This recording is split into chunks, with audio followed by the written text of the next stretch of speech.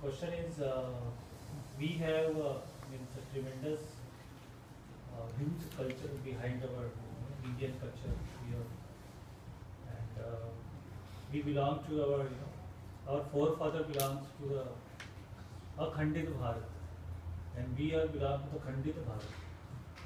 Even though we have a very good history, everything we have Ved, we have so many things we have, and still we belong to the Khandit Bharat.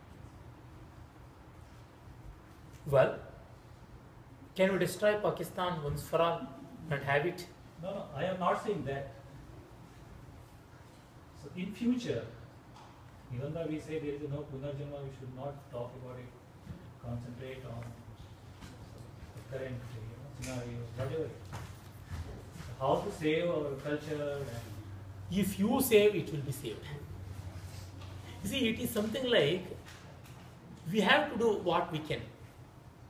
Instead of thinking, I have a lamp in my hand, I have to walk for 10 miles in darkness. It is not casting light on the goal beyond 10 miles, so I will not move. Will I be staying like that? If I move 10 steps further, the lamp will cast 10 steps more. The light will be shed on the way. So we have to walk with it. And that's why, please don't mistake me. Once I had read a quote, every Indian thinks like an Indian Prime Minister, but unable to execute, so he'll always be in misery. that is what I am telling you, sir. We, No. like me, my age is what? We are only, I am only 40 years old, right?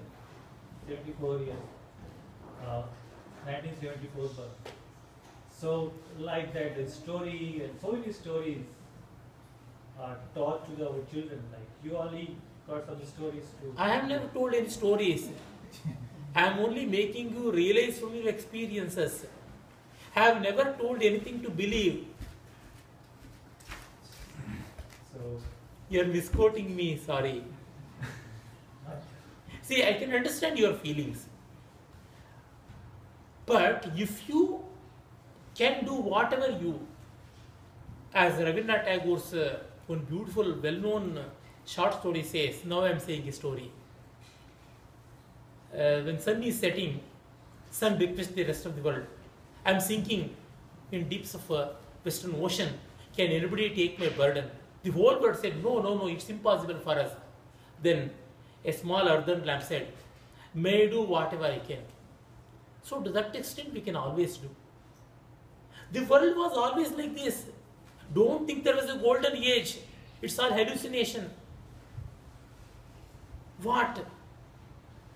Purandaradasa, during the golden era of Vijayanagar said, Satyavantarigidu Kalavalla. This is not the time for good people and pious people and of truth and values. Kalidasa, in the golden age of Gupta says, Pravartatam Prakrutitaya Parthiva Saraswati Shruti Mahatam Mahiyatam. May the kings from now onwards at least work for the betterment of people. May the words of the scholars get respect.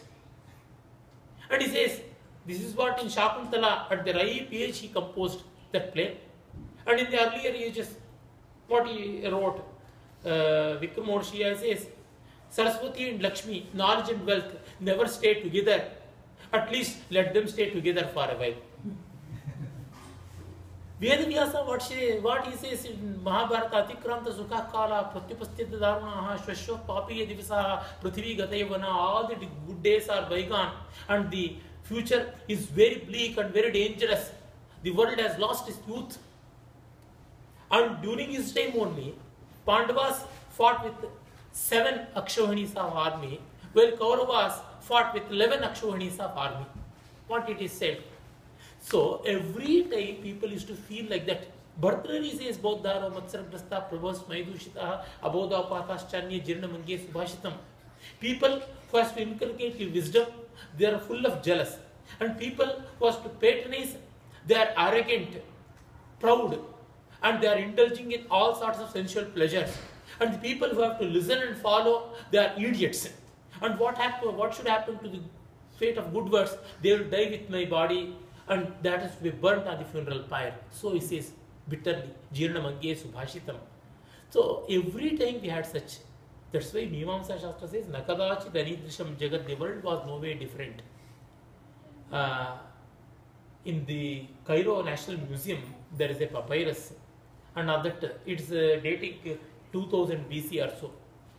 Today's younger generation is very bad, arrogant, not following the elders, they are not respecting, they know not how to behave, the world will come to an end.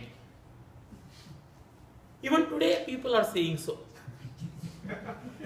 Yet the world has not come to an end. Why I am saying this? Not to hurt you, sorry. I don't have even an iota of that feeling. We should not think too much beyond one level. For I have to go to New York means, if my direction is set towards that, I need not see New York. If I see New York, there will be no more going. I will be already in New York. Once the direction is set, I have to move. Moving occurs step by step. So when once our ideal is clear, any amount of little progress, however little, the delta, as we say in engineering, the delta, however small it may be, it will lead. We need not bother. Thinking so much has to be done and losing our heart is not rewarded. What Arjuna did is that. And more than anything, whether India is divided or not, or further fragmented or not, it is secondary. Primary is the Indianness that's far more important. Again, quoting Frawley, says, Egyptians wanted to immortalize in the form of pyramids. Babylonians wanted to immortalize in the form of hanging gardens. And the Greeks wanted to immortalize in the form of their wonderful Parthenons and marbles. But Indians immortalized in the form of words which will be vanished in air. And yet, Indian culture is still remaining, while the rest of these cultures, they are lost. That's why we should not lose heart. Once we realize the absolute India within our hearts, creating relative India at any space and time is not a big problem. See, earlier, we used to think, oh, Indians are going out of country, and so it is Pratibha Palayana, brain drain and all that.